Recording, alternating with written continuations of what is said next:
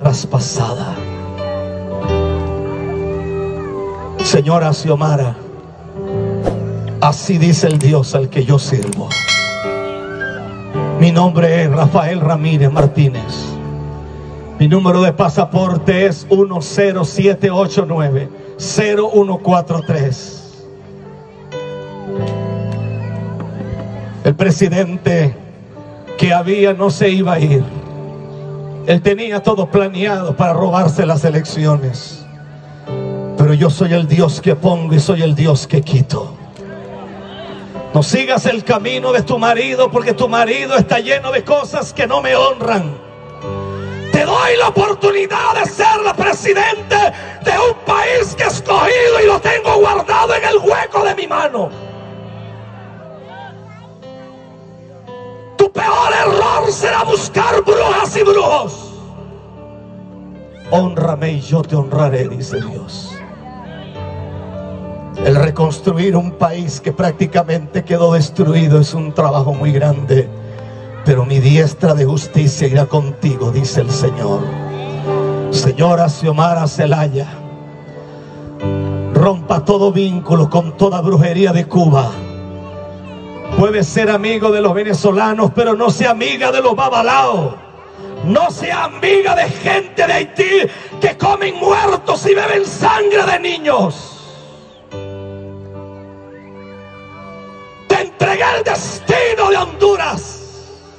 Y yo te juro por mi nombre, dice Dios, que te voy a dar un país que va a crecer y nadie entenderá de dónde vendrá la bendición, porque la bendición viene de mí, dice el Señor. Esto lo dice Rafael Ramírez, no el Señor. Ayer que llegué al aeropuerto, habíamos como 500 personas haciendo fila de 12 casitas, que es donde atienden a la gente para sellar el pasaporte. Solo funcionaban 5 y al final llegó otro. En su mayoría ninguno habla inglés, y el inglés que hablan es pésimo. Usted tendrá un trabajo, señora, porque está entrando muchos turistas que va para Roatán y no puede ser posible que los turistas ni siquiera encuentren a alguien que les hable su idioma.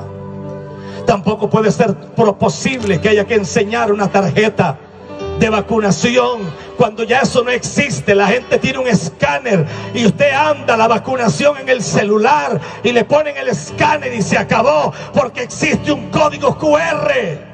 No puede vivir Honduras en este atraso. Esa calle que viene desde San Pedro hasta la entrada de Copán, eso está en ruina hace 20 años. Pero Dios tendrá gloria sobre usted, señora. Yo no soy nadie. Lo único que tengo es un doctorado en economía. Igual como ayudé 4 presidentes, le doy mi servicio gratuito sin que me pague un peso. Y le ayudaré como levanté a 4 en otras partes del mundo a reactivar la economía de su tierra.